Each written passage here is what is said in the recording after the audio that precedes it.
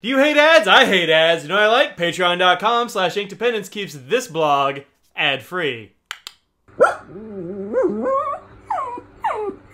Hello folks, welcome to Inkdependence. I'm Mike, and today is the last day of Favorite Things 2021. This category is all the stuff that doesn't fit in any of the other categories of ink, pens, or paper. Just other stuff that I have enjoyed that is writing or hobby tangential, perhaps. And so let's get rolling. First up, this is the Penwell Craftsman. I have been a fan of Penwell since they started making Penwells. They make really nice things that go on your desk and make your life a bit easier. This one makes any pen into a desk pen. So usually this spoke pen lives in there, and I'll write some notes, and I'll just pop it back in there, and it sits there and is on my desk. It is fantastically useful. I love the Craftsman because I can move it around. It has this heavy brass base on the bottom with these little feet, and so sometimes I want it over here, sometimes it fits better in my life over there. Just, you know, wherever on my desk, this is always on my desk. I love this thing. Okay, Penwell Craftsman. But that's not the only place that I put pens. I also have this wonderful Groot, sort of head Groot figurine thing that my sister got me. I think this is for my birthday this year, and I really enjoy this. It has a whole fountain of pens that come out the top of it. I was going to put a succulent in there because you could totally use it as a flower pot. It's got a little hole even, but man, it is fun to have just this whole group of jelly rolls just sprouting from his head like flowers. And so this sits over here. I've also got this nice flower pot. There were a set of these, and I can't find the other two that my aunt got me a little while ago. I think this just came from Amazon, but it makes a really good pen holder. Make sure that you do keep the little hole in the bottom, or this plug in the bottom. Otherwise, the pen might fall off the bottom. But you can mount this on the wall if you want. So, you know, be creative. Get something to put your pens in and hold them sort of out of the way. And then lastly, this one was made by my friend Julia Scott of Semi-Cool Ceramics. You should check out her work. She's great, firstly. And secondly, she makes really great ceramics and pottery and does beautiful glazes like this one. I got this one at the Atlanta Pen Show a few years ago, and I love it. It's made so that you can put a pen across the front and then have a bunch of others in the back, and it is pretty great. So, all right. Pen holders, pen cups, really something that everybody who uses pens kind of needs. Now, sometimes you need to hold things that aren't pens, and that is where these come in. This is the Ink-a-Pet. There are actually several of these. There is a dog, there's a cat, there's this fun octopus. I have all three. I think there's a couple more that they've been working on. These are made by a friend's son, and every time I get one of these, there's a little note included that says thanks from his son. And you can find these at the link below, Ink-a-Pet. And what these are for is they are for holding sample vials, so that when you're filling up your pen from a sample vial, you don't have to worry about it falling over, because this is pretty easy to tip over, just sort of accidentally. It'll fall, but throw it in an octopus, try as you might, won't fall down. Also, they've started making, whoop, you can throw it on the ground though. They've also started making things like little Halloween costumes. So for a while there, my octopus was a spooky pumpkin, and also my cat is a ghost. So there's, you know, fun stuff like that. Check that out, and, you know, help that kid's college fund. You know, he's a grown boy and needs money for college. So, you know, check that out. But I think this is great. I love these kinds of things. All right. Third up are glass dip pens. Dip pens have been really seeing a resurgence, I think, in the fountain pen community, because they are so darn useful for using things like, I mean, heck, like this vial right here. You can just use this little sample with a dip pen if you want. You can make your swatches. You could write a quick note if you don't want to ink up a whole pen. You can use inks that are not particularly friendly for fountain pens, like perhaps this Iron Gall ink here from Scribble Workshop. You can use pretty much anything with a dip pen, and a good dip pen can run a little bit of cash. These two, I think, are the only things. These are the only things in this list that I didn't buy. These were sent out for review and use and such by Shigur Inks, so go check them out here. This is the Matsubakuri Red Pomegranate. Of course, links in the description. And this is an excellent dip pen. This is my favorite of the two. It has a fine point. It is a really good writer. It's very smooth on the page. These ridges hold a lot of ink. This little square bit right here keeps it from rolling away when you set it on your desk. It's fantastic. This one right here is a Chemy's Labo glass dip pen. This is the medium size. You can get different tip sizes in all of these glass pens that are a little bit on the fancy side.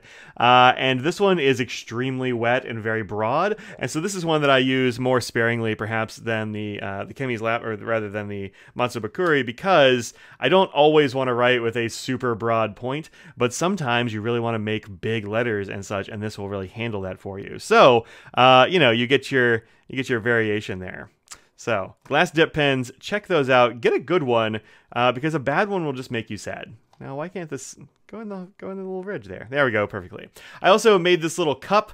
Well, I didn't make the cup. I bought the cup. It was like $1 for 3 of them or something at Target, and I threw some loose change in the bottom to give it some weight so it doesn't fall over. Put some paper towels in there, sort of crinkly style, so that they will hold up these glass dip pens, and also you know, suck the water out of the little ridges when I'm done writing. So there you go. All right, glass dip pens accomplished. Next up, more of an accessory sort of thing. This is called a hero clip, and I discovered these this year. This is a very cool thing that actually I get asked about every time I use it in public or around somebody who hasn't seen it before, honestly. The hero clips go on my backpacks. I usually put them on the top or carry straps of them. It is a carabiner, which is cool because you can hook things to other things. Always super useful. But this carabiner has a little bit of a secret, and that is that you can go like this. This spins around. This is the small one. I think this holds like 50 pounds or something like that. It's extremely sturdy, much better crafted than I even expected. They're a little bit on the pricey side, but even the mini version of this holds like 40 pounds. The medium is like 60 pounds or something. And if you're putting 60 pounds on here, that's plenty. And what you can do is you can hook this on all kinds of things. It has this little like slightly rubbery tip here, which will hold onto the edge of tables or what have you. So I'll hook my backpack on it, and then I will just put this on the edge of a table, and it will hang there. So you don't have to put your bag on the ground. This could be great for purses, or when we start going back to restaurants and things like that. If you have a purse, you want to hang it from the table or from the back of a chair, because you don't want to put your stuff on the ground, because that's where feet go, and that's gross. So get yourself a hero clip. These are really cool, and I think definitely worth knowing about for everybody. Plus, they look rad, so check that out. All right. Hero clip. Now, here's the thing that I almost didn't put on the list because it's kind of particular to me, but I really like the pop socket. I think these are good products. It was actually invented by a philosopher, which I don't know him, but hey, good job, philosophy. And I don't like putting stuff on the back of my phone because they usually want to stick there. But these, with the MagSafe cases and stuff, they made a MagSafe pop socket, and it sticks on there extremely securely. Like, that's...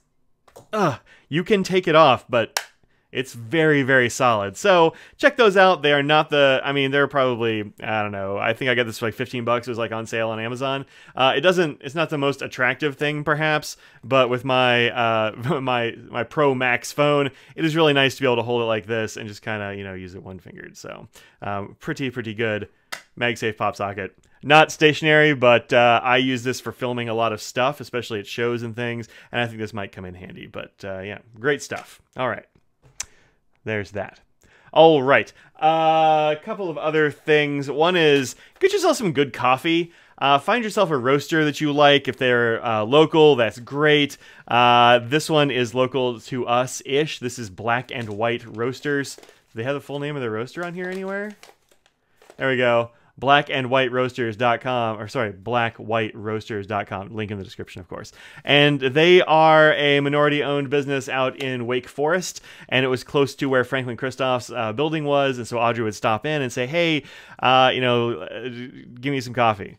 And so they have lots of different kinds of coffees. They roast like 4 days a week. They ship quickly and free over a certain amount. It's not the cheapest coffee in the world, but if you compare this to something like getting yourself Starbucks or something, it is much less expensive than that. So treat yourself, get yourself some good coffee that has all kinds of interesting. This Red Jolly Rancher, Winey, Panela, I don't actually even know what that is, and milk chocolate. I'm looking forward to this quite a lot. It is a honey process. It's going to be delicious, and it was roasted last month, so I was out of town for a little while, so I'm a little bit behind, but you can get it like the same week it was roasted. It's pretty amazing.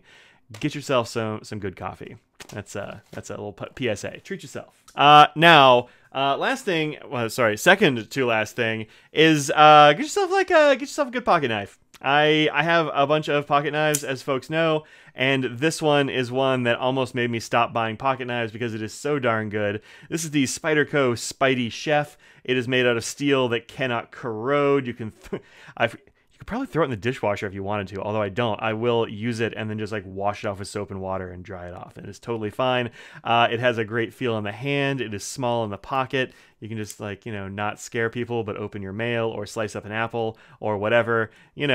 Get yourself something that's going to make you happy and be very useful at the same time. If you're in an area where that sort of thing is cool, it's cool here in North Carolina. I know if I go to other places, I can't carry a pocket knife, but like if you can, it's really great to have around the house even. All right, now last thing is bags. Y'all know I like bags. I'm gonna zoom out here a bit and show you like 3 or 4 of my favorite things from this year. This goes in a bag. This is something I got very recently. Because it came back in stock and was on sale, and I was like, I gotta try this. This is the Tom Ben Snake Charmer, and what it is meant for is, well, actually, this is the Snake Charmer Mini or Small, or I threw away the tag and I don't actually remember, but it's one of those, it's a smaller version. And what this is meant for is to carry all of your cords and stuff. So it is extremely brightly colored. That means when you throw it into most bags, you're not going to lose it because you can like just pull it right out. Look, there's all my cords. It is essentially 2 compartments that are fairly large. You can put a lot of cord in each one of these. I carried this recently on a trip, and you can throw your Mac chargers in there with like all the power cords. You can throw your wall warts in there, those things you plug into the wall to put your power cords into. I threw the power cord and cable for my Switch in here. I threw the chargers and stuff for my camera in here, and I could look through the side and see which things were in which side. There was no fumbling around. It was great. There are little O-rings and D-rings on this thing, so you can clip it to things and clip things in it so that they don't fall out. It is just a really great piece of kit, and something I encourage you to check out. Also, it would work for like a small toiletry kit or something like that if you're a person that needs that kind of thing. But very durable, gonna last a very long time. I love this thing. All right. Going up in size, we have here the Trakke Largo. I recently got this, and I haven't really had a chance to carry it much, but I know this is going to be one of my favorite things, although it is collecting a little bit of nose hair on the strap. It has a very cool Cobra buckle over here. Look how fun that is. And then the bag itself is contoured to fit around your body instead of just being straight and like kind of clunky. This one really just kind of like, it's got this shape that just sort of fits a person's body. It feels real nice to carry it, and it has enough space in here for my iPad and notebooks and papers and like whatever else you want to throw in there. It's got another little pocket here. It's got AquaGuard zippers. It's made of waxed canvas. It's made in Scotland, and it was shipped wicked fast. So I love this thing.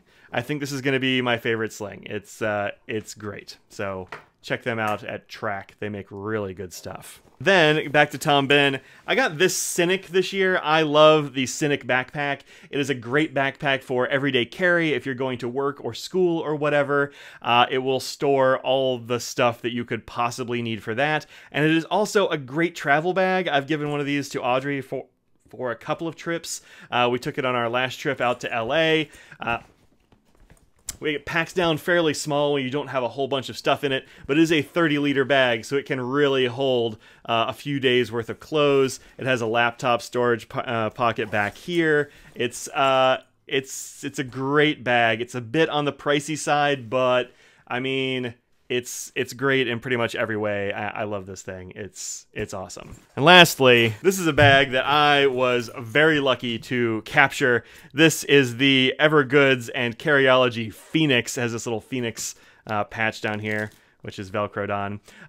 This was a collaboration. You can't really buy this one, but this is the Civic panel loader from Evergoods, which I think is a great bag. It is going to be one that I see myself carrying for a long time. I just took this on a trip. It was a fantastic travel bag, as well as having a lot of EDC capability. It is meant to be able to be slung over a shoulder so you can access all this stuff from your shoulder. Everything is in here sideways. This interior is impossibly bright. The camera isn't even really capturing how bright it is, although it is trying mightily. It has these big chunky AquaGuard zippers. It is, oh, that's where my travel pillow went.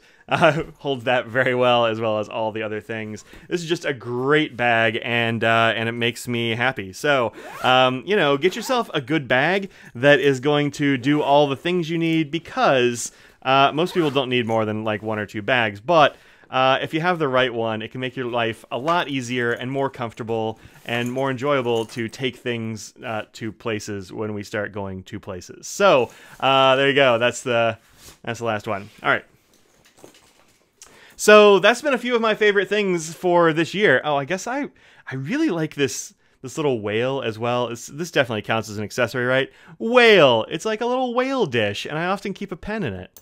Just kind of over here, sitting right there, just a pen in a whale, so it doesn't like roll away, and I know where it is. And sometimes, actually, what I've been doing with this is I'll decide I'm going to use a pen on this particular day, and it'll be like, that'll be the pen that's in the whale, and when I want to write something, I grab the pen that's in the whale, and that keeps me from getting unfocused and just like grabbing whatever off my shelf here. I'm like, nope, today I'm using this pen, or today I'm using this pen, or whatever. And I think that's kind of become a little system of mine that I've been enjoying.